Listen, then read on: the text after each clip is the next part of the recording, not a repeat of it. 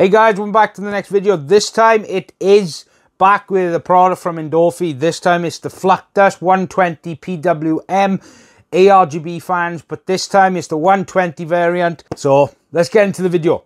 RGB fans from Endorfy. These are the Fluctus 120s. Yes, they are the same as the 140s that I've done previously, but these are the 120 variant. Now they have got an ARGB connector, which is 3-pin with a pigtail, as well as a 4-pin PWM with also a pigtail. Now in terms of the overall accessories, what comes with it, it's exactly the same as the 140s. Comes with a 4-pin PWM extender cable, and then it comes with the 4 screws and this little sheet by here that tells you how to actually indicates, and it tells you where the 3-pin as well as the 4-pin PWM connectors are on your motherboard. Tells you which headers to go for. Now in terms of the overall specifications, the overall size is 120 by 120 with a 25mm thickness. Now in terms of the speed, it does go down to 250 RPM. That's the lowest it goes up. It goes down to, and then it goes up to 1800 RPM. That would be the overall max. Bearing type, it's a fluid dynamic bearing. The overall connector fan, of course, it's a 4-pin PWM with a pigtail, as well as a 3-pin ARGB, male and female. Fan voltage is 12 volts. The overall LEDs is 5 volts. The amperage is for fan peak is 0.3 amps, and then the LED peak is 0.3 amps again. And then it comes to the overall hours they've rated it for is 100,000 hours with a 6-year warranty. So let's get these onto an AIO and test these out, shall we? For what AIO I will be using for the testing, it is the MR360 from Inwin. Very good AIO, and this is a very easy when it comes to the block. And then of course it's just a 360 loop. So let's get the fans installed, shall we? And if just by like magic, installed. Now let's get this installed on in the case and see how they perform, shall we?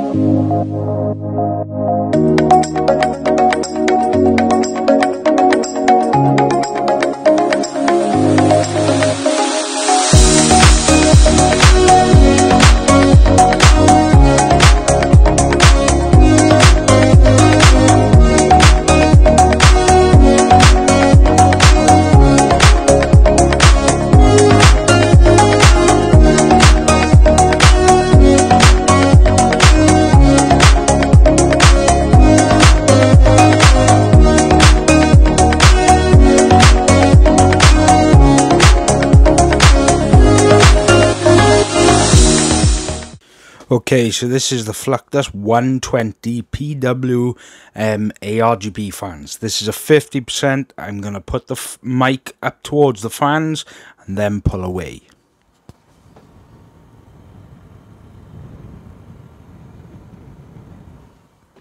Very quiet at 50%. Same thing, but at 100%.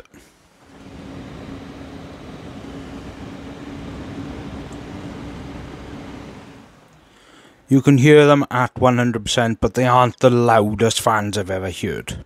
Okay then, so when it comes to the overall benchmarking, now I do use my normal set run of benchmarks in a Benchmark 23, Blender Pavilion, Blender Classroom, 3D Mark CP test. Now, I've done 2 different types of tests, one at 50% fan speed and one at 100% fan speed. So you can see that if there's a performance difference or a thermal difference when it comes to going from 50 to 100%. So for 50% fan speed, the CPU during the runs did draw 202 watts, but did go down to 176 with a CPU frequency of 4.9, and it did go down to a 4.2.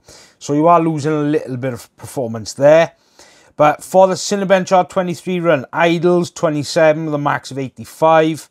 Blender Pavilion, idles 27 with a max of 84. Blender Classroom, idles 27 with a max of 82. And 3D Mark CP Test, the idles are 27 with a max of 76. Now for the 100% fan speed, the 5900X that I am currently using did have PBO enabled, and the CPU output at that particular moment did start drawing 205 watts, but it did go down to 192 watts with a CPU clock speed of frequency at 4.9, and it went down to a 4.3. So it wasn't as much as a difference when it came to the overall clocks. Now for Cinebench Hot 23, idles 26 with a max of 84, Blender Pavilion idles 26, max 81, Blender Classroom idles 26 with a max of 81, 3D Mark CPU Test, the idles 26 with a max of 72 Celsius. And what I'm going to do right by here is actually compare these fans with other fans like the Thermalright fans, as well as some other fans I've got here which are in the 120 variant. Okay then guys, I'm going to keep the overall ending as short as sweet. The £20 fan, yes, the RGB looks good, but there are much better quality fans out there for either the same price or just a little bit more. For instance, the Lightwing fans, you can get a pack of 3, the 140s for £65, and I believe, I haven't checked the pricing, but the 120 variant of the Lightwings are £59 the last time I checked, but this was a while ago. So you could get Lightwings instead of these, and honestly the Lightwings are going to look much better and they're going to have much better quality. I'm not saying that these don't have quality, they do. They have a very good type bearing. The overall fan design is weird with the shark tooth type blades. I don't really see the difference, but that's really one of them things with fans. There's only so much you can really do when it comes to the overall design, or unless you're like Lian Lee, just make little screens on them. Yeah. But other than that, look, they're good fans, but I really don't think the £20 asking price is reasonable. I honestly think that they're going to struggle to sell these personally. But that's my personal opinion. Whether you agree with that, that is completely up to you. I am not going to tell you to buy them or not to buy them, because at the end of the day, I'm just here to give you the results, tell you that they're okay fans, but I don't think they're worth the money, because I think the prices are quite high. Now, if they come down to £12.50 a fan, I think then they would actually have a better foothold here in the UK, even in Europe. For £12.50, I think they would do much better. But that's my personal opinion. So, yeah. Look, make sure you subscribe, because I've got loads of stuff coming. I'm teaming up with the company. I've got more stuff coming from Thermalright.